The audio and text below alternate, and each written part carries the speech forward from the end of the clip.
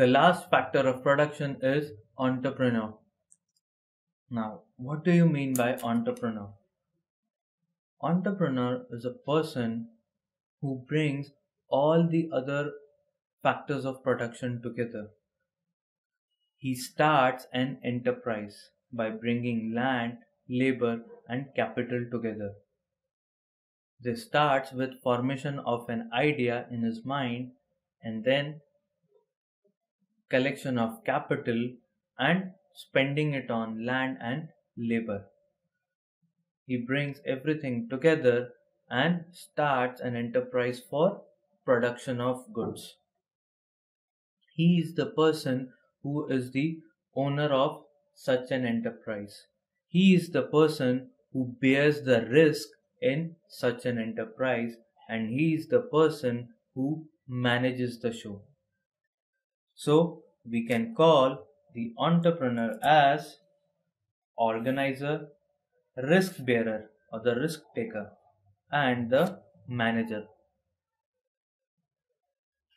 His work is to initiate production. He starts with production by bringing all the factors together and bear risk. Now, what are the risks that he may have to bear? When the entrepreneur starts production, he does not know if he will be able to sell the goods or not. If he is able to sell the goods, he'll earn profits. But if he is not able to sell the goods, he might earn losses. He might go into losses. Now, this is the risk that he bears. He gets the labor to work from him. He gets the labor to work for him. It is quite possible that labor might not work. They might go on strike. He runs the risk of getting the laborers into strike. He might have to bear additional costs, fixed costs, that is the rent, the interest on his capital, if laborers do not work. Again, if tomorrow government brings in a regulation wherein their product is banned from trading, he again runs that risk that his product might go out because of government regulation. These are the various risks that a entrepreneur bears. So he has two jobs. First, to get the things rolling, to get the things started, to get the production started. Second, to bear the risk. Now let's see what are his functions. First, initiating business enterprise and resource coordination. We've already discussed this point. The entrepreneur brings all the resources together, brings all the factors of production together, and helps them coordinate with each other. Once the coordination is struck, the production takes place.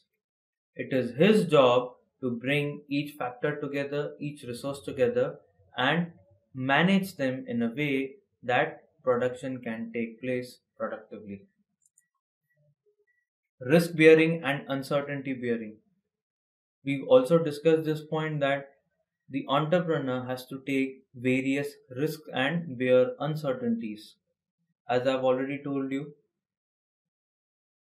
the entrepreneur takes risk of losses. The entrepreneur takes risk of change in fashion. The entrepreneur takes risk of unproductive labor. So these are the various risks that he has to bear. Possibly because of each of these risks, tomorrow he might have to shut down. There's a big chance of losses. So the producer has to take care of all these uncertainties. The third function of the entrepreneur is innovations. For a business to survive and grow, it is important that continuous innovations are done in the business. There are continuous innovations that take place. Else, what will happen is that business will grow stagnant and possibly after a time it might decline. Not long back, Nokia was the world's topmost mobile seller, but today it is not even amongst the top 3. It was the top mobile seller because it was constantly innovating. It brought cameras into phones, it brought multimedia into phones, it also brought the bigger screen size of the phones.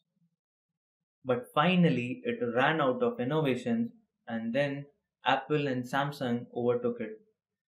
Today, Apple and Samsung are the world leaders in mobile phones. And why has that happened? Because of constant innovation.